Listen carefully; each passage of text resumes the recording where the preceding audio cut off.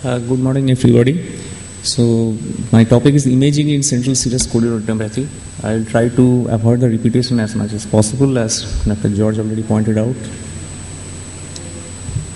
The objectives of imaging in central serous chorioretinopathy are evaluation of the disease, treatment, progression of the disease, and to better understand the disease, and of course for research purposes. So commonly used tools, if you see, there are color and infrared photographs, because nowadays lots of imaging instruments coming where the color photos you may not get, only the infrared photographs are available. Then digital fluorescent angiogram, fundus autofluorescence, optical coherence tomography, and indocyanine green angiography. The fluorescent angiography, if you go first, the acute phase shows ink blot and smokestack pattern.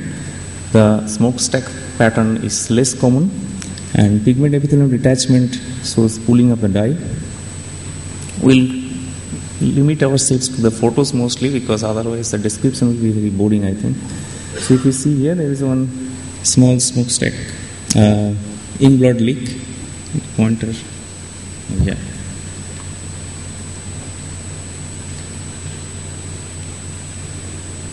I don't think it is working. So if you see right hand side upper photograph showing the small ink blot dot point, and the right hand side lower photographs, it's increasing. This is one of the central serous chorioretinopathy with some fibrin, and we can see 2 points are leaking, both are ink blot pattern.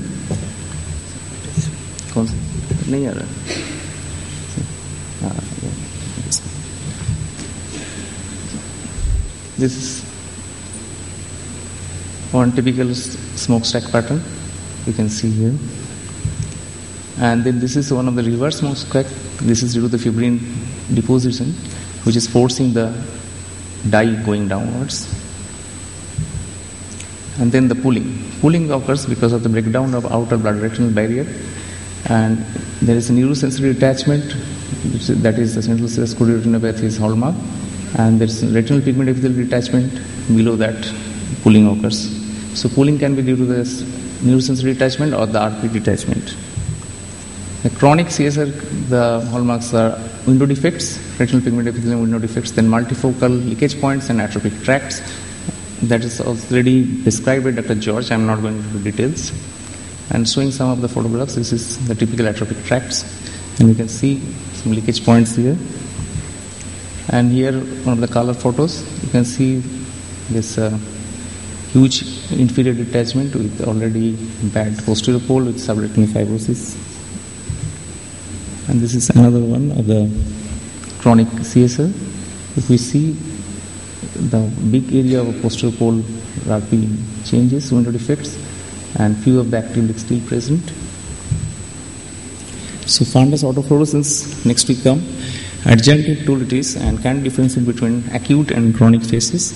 Autofluorescent densitometry software is there. If it is there into the imaging machine, it can measure the photopigment density, which shows delayed recovery after subretinal fluid resolution. Autofluorescent pattern usually correlates with the vision very well. So here we can see these infrared photographs, and you will see the autofluorescence. This is a tract going down, which is not so much visible in the infrared. And the hyperfluorescence over leakage point and neurosensory detachment in acute phase. And in chronic case, we will get hyperfluorescence areas of neurosensory detachment and subretinal yellow dots, which we find. And after absorption of the subretinal fluid, the lesion may become hyperfluorescent. So few of the photos you can see, the infrared right side, and the same patients, if you see this autofluorescence photo and see the angiogram photo, this is the tracts going down, and this is the late phase angiogram. So this is another photos of showing retinal pigment epithelial leak and pooling. This is the area, and this is increasing slowly, and corresponding, if we see the autofluorescence, this is the leakage points which is showing the hyperfluorescence. Now we come to indocyanine green angiography. This gives insights about the choroidal pathology. Previously we used to think and we used to name it as central serous retinopathy. Now we call it choroidal retinopathy, and indocyanine green angiography has one of its role. And it is important for the treatment with photodynamic therapy. Features are delayed choroidal filling initially. Early phase shows abnormal vessel dilatations. Mid phase shows punctate hyperfluorescence.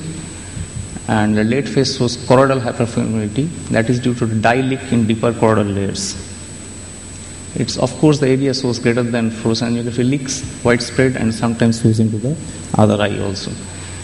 If you see, this is the before photodynamic therapy, this is the angiogram, this is the early phase ICG, and this is the late phase ICG. This is the area of the PDT therapy we have done.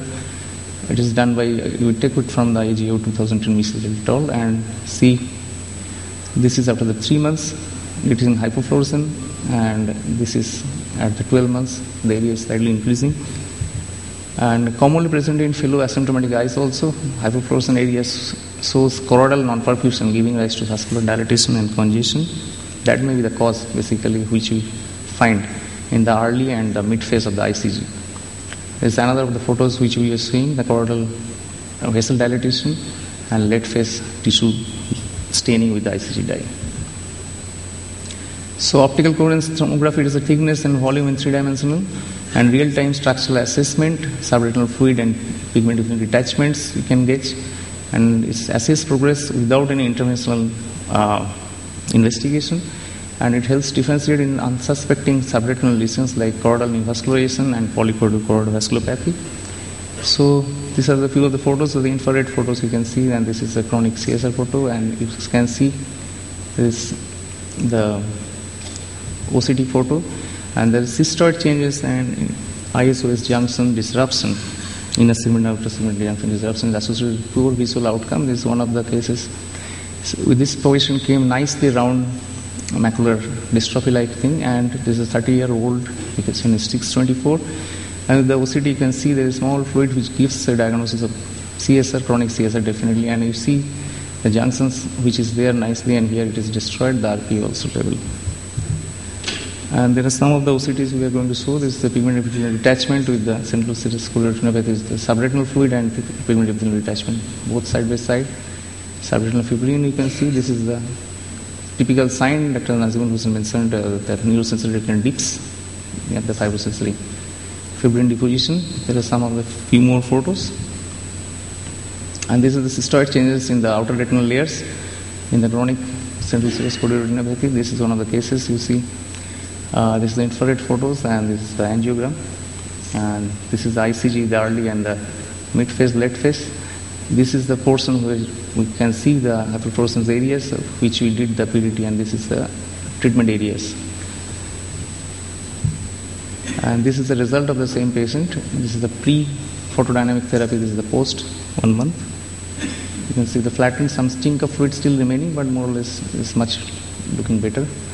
Surface architecture also, the OCT helps us to delineate nicely. And this is another of the photos. If you see, the vision is less. We saw it at 618 vision, and after 3 months vision deteriorated to 624. And we did the angiogram at the 3 months, we see there is no leak.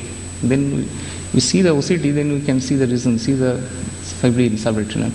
Though the height is less, the central macular thickness, but due to the fibrin only, the vision decreased.